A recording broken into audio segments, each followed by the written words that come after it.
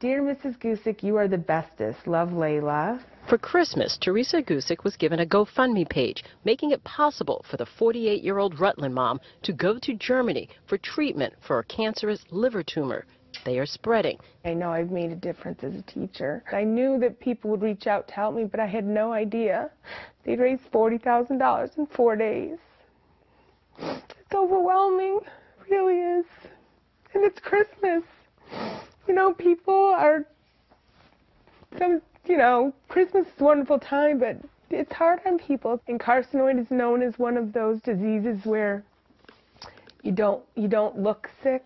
In November, my doctor said that we don't have anything left for you in the United States. Treatment in Germany costs more than $100,000. It's not covered by medical insurance. PRRT is peptide receptor radionuclide therapy.